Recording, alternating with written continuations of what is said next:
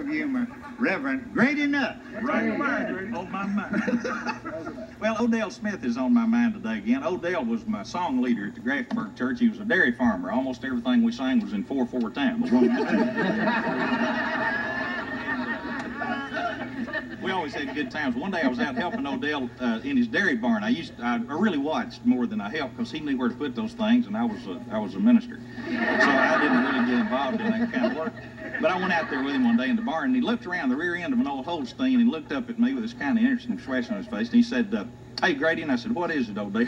He said, "Tell me, why is it God always calls a Baptist preacher to a better paying church?" And I said, "Well, Odell, it is just his will." And that kind of helped.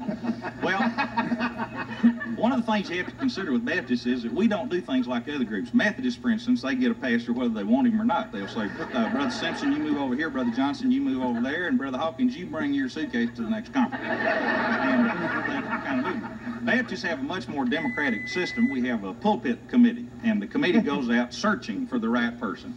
And then they just keep offering him more and more salary till God leads him to us.